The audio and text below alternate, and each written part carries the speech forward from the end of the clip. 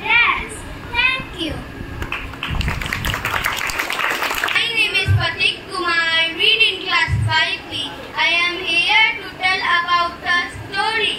The name of my story is My Shadow. I have little shadow that goes in and out with me.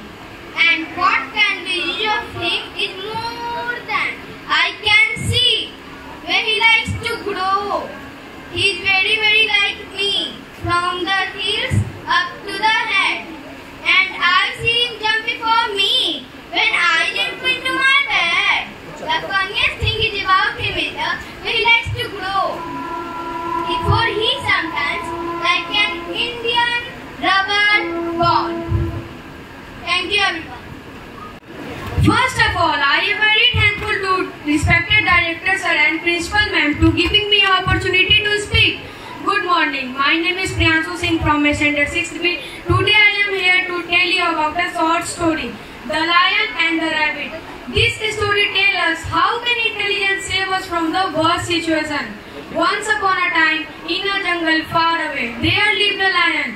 They used to kill 2-3 animals in a day for his meal. The animal get worried and went to discuss with the lion. He agreed not to kill any other animal if one of them come to him every day. This went on so far. One day it was a rabbit turn. As he on his way, he saw a pond and hatches a plan to kill the lion. He goes to the lion and told him that was another lion who claimed to be stronger than him. The lion asked the rabbit to meet the said lion. The rabbit take him to the pond and point on it saying that was another lion lived. The lion jumped into the pond, mistaking his own reflection for the other lion and died. So that the moral of the story is wisdom wins smart. Thank you. And please like my video. Hello and good morning everyone. I am Anshupriya from class 7B and today I am here to tell you a short story which is the Golden Task. Once upon a time in ancient Greece, there lived a greedy king named Midas. King Midas loved 3 things more than anything else in this world. His little daughter, rose garden and gold. One day, when he was praying to God, the God suddenly appeared before him and asked him to wish for anything. He said, "Oh God, whatever I touch should convert into gold. Can you grant this wish?" God said, "Of course, my child, I can grant this wish and your wish is granted." After God disappeared, the next day King Midas woke up in a hurry and started touching all the things and changing them into gold. Then he felt hungry, so he took a slice of bread and tried to eat it, but it changed into a slice of gold. Then he took a glass of water and tried to drink it, but it also changed into gold. After some time, his little daughter ran towards his father to hug him, but when the father put his arms beyond his daughter, she turned into a statue of gold. King Midas became very sad. He prayed to God to get his daughter's life back. God said, "Go quickly and wash your hands in the nearest river, and then everything will turn into their original form." Midas went quickly into his nearest river, and when he came back, he saw that his daughter is again running towards him, and he hugged him tightly.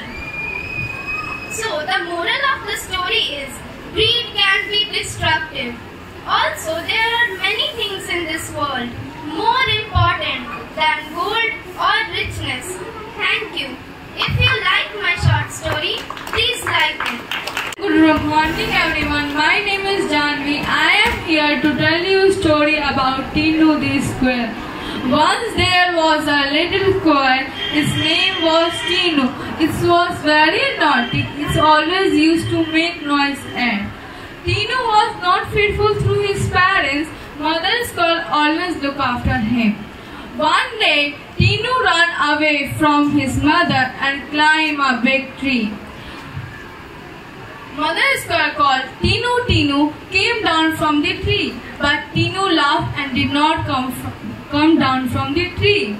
And I want to go to the top of the tree, Tinu replied to his mother. Suddenly a big kite came and saw the Tinu and picked up into his beak.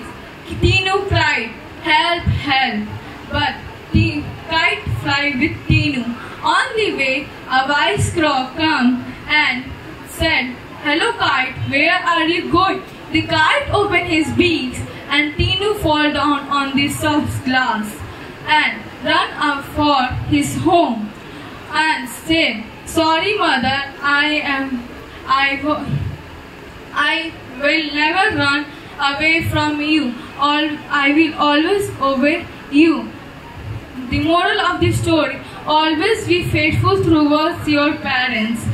If you like my story, and please like my video. Good morning everyone. I am Stuti from standard 8B and today I am going to tell you a story of a small little boy who is very poor and his father had also passed away. He did not even have enough money to buy his books. His teacher always called him for books.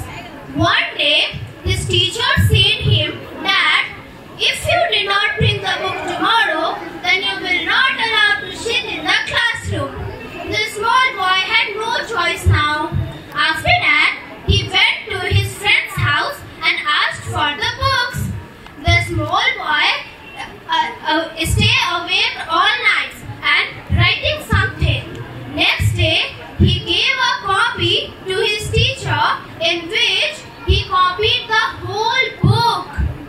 You know who that boy was? He was Lal Bahadur Shastri, the second Prime Minister of our country, India. So, the moral of the story is that always keep hard working, no matter what the situation is, because one day will definitely come when you will become a successful person. Thank you and like my video. A very good morning to all of you. My name is Anushka Roy and I am here to share my opinion about the road not taken. This poem was written by the Robert Frost for his friend. One day the poet walking on the road and he found the diversion where two roads diverged in a different direction. The poet felt sorry that he could not travel in both paths and he had to make a decision to choose a single path.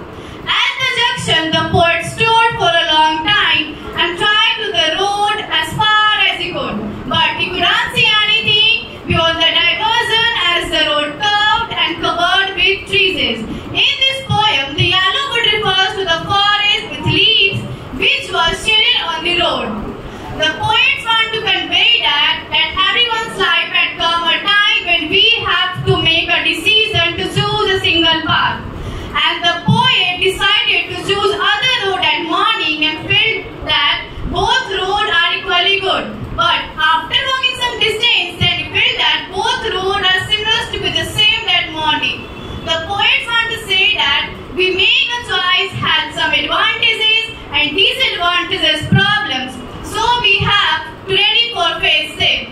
The poet say that both roads are similar to be the same that morning leaves were shade on the road which were still green. It means that nobody walked on this road and the poet decided to choose other road at morning and felt that both roads are similar to be the same. But he decided to choose first road for first day and second road for another day. But he couldn't go back because we have to go ahead with our opinion and face the consequences that comes our way. In this poem, the Jawaharlal Nehru said, "Time is not measured by the passing of the year, but by what one does, what one feels, and what one achieves." Thank you.